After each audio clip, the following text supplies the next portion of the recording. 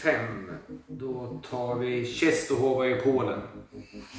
En ganska bra racebana. Alla mina 5 är racebanor, så det behöver jag inte säga mer. Nej. Har du kört den? Ja. Alltså, har du kört för det här laget? Inte för den klubben, men jag har kört ligamatcher och öppna tävlingar och var det någon lag-VM-kval där. Ja.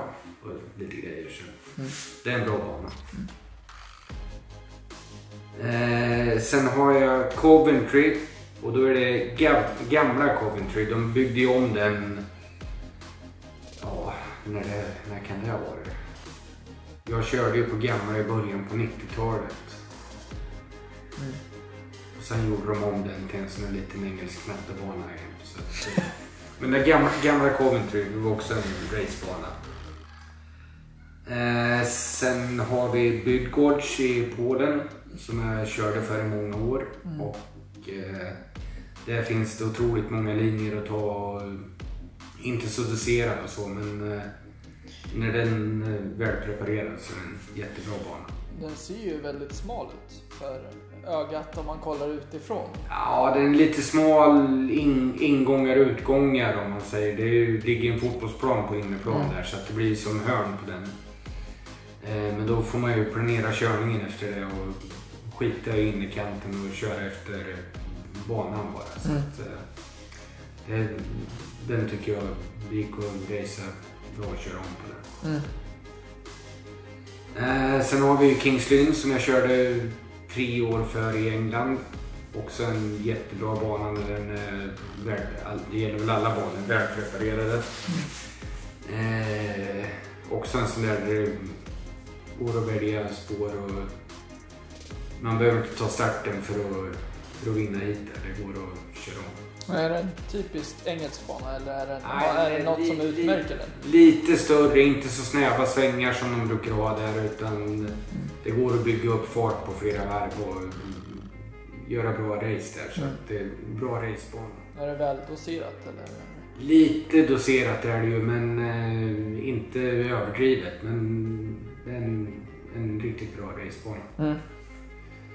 Och sen har vi ju favoriten, det är ju Kumla, det jag har kört några år. Jag vet inte hur många du är i huvudet, men 26 år i elitserien för dem tror jag. Men det är också en stor och bra bana.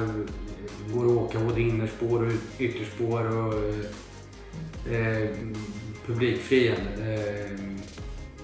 Det är en av den bästa racebanan i världen. Alltså. Och det är många som tycker det. Rickardsson, Adams och många fler. Så att, det är en riktigt bra bana.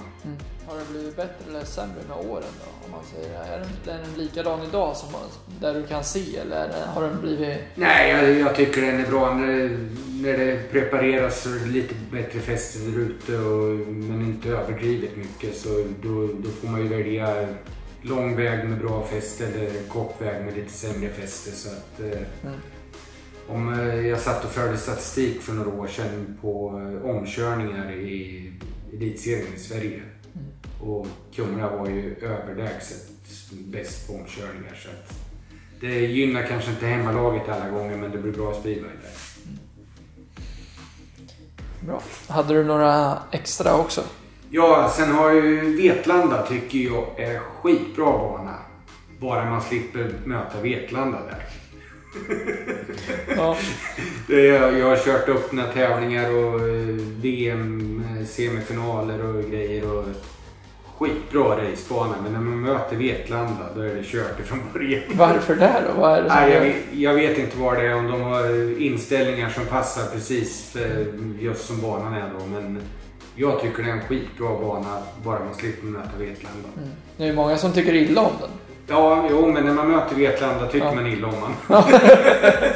Och det blir följa John och grejer. Men jag har kört tävlingar när det har varit omkörningar och grejer där också. Så att det är en bra shape på själva banan. Så, men, så är det.